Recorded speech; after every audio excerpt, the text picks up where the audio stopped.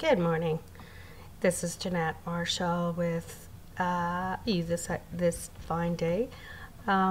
Just wanted to do a quick check-in because I haven't done the video blog for about a week, and I realized that you have to be consistent with this in order for traction to happen and to gain viewers. So as I go through and try to launch a video blogging portion of my social media personality, Optioneer JM, I'm applying some of those principles that I know to the video blogging part of things. So if you're just starting out in social media, there's a couple things that you should know.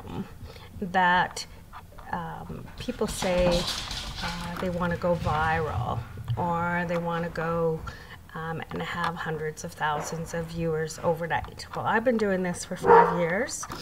There's my dog Buddy. There is very few times that you're going to just exponentially skydive into the Twitter sphere or social media just simply by being there. People, you see there's all kinds of ways that you would buy followers and viewers and that. Myself, I could never get that, really. I could never understand why people would pay to do that. Anytime you do things organically, slowly, steadily, it has a longer, far-reaching effect. Just like dieting. If you diet and you just go on a crash diet and you starve your body, then what happens is when you go off of that, what'll happen is you'll just gain the weight right away. So it's the same thing if you think that you can just buy viewers, buy followers, and what have you.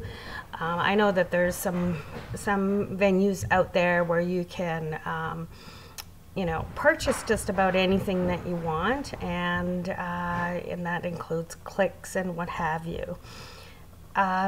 Depending on what your goal is,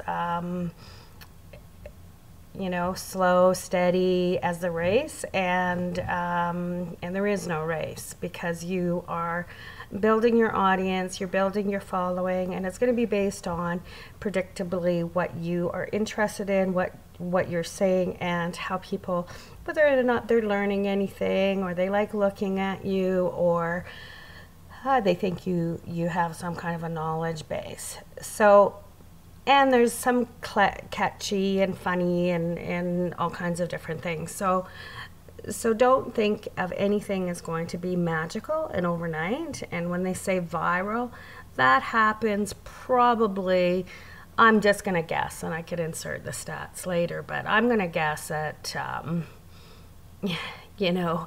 1 in about 5 million tweets or what have you is going to have any kind of attraction of any kind of registration, and registration might be trending on hashtags and Google and what have you.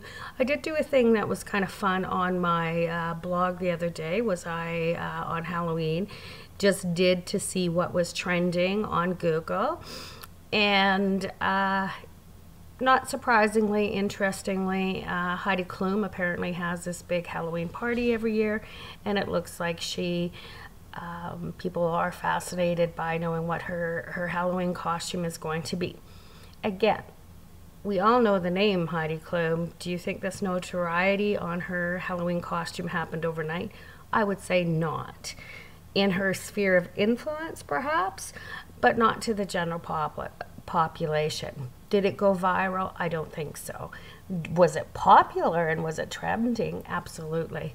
So just take that advice. Whether you're a brand or a person, it's not going to happen overnight. There's going to be times when you're going to think, geez, why am I wasting my time?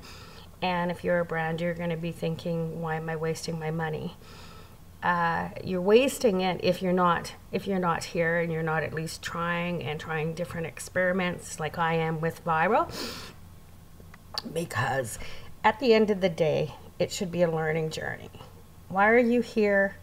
If it's to gain notoriety and popularity, then my suggestion is you have to do it offline first.